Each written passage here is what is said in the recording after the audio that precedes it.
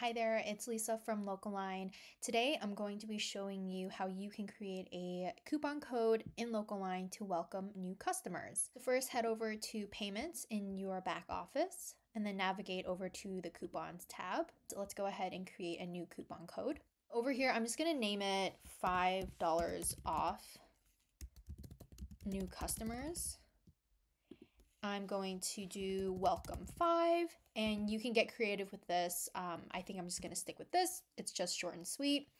And you can apply a percentage discount, or you can also do a fixed discount, which will apply a dollar amount, which I'm going to do.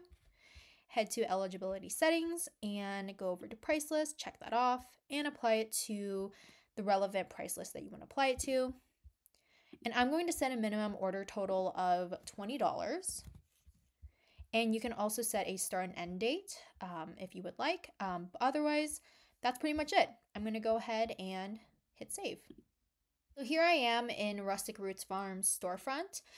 So I'm a new customer. I got an email from their price list email, and they provided me with a welcome discount code, the $5 off one. So I'm going to use it, and it's as easy as ever.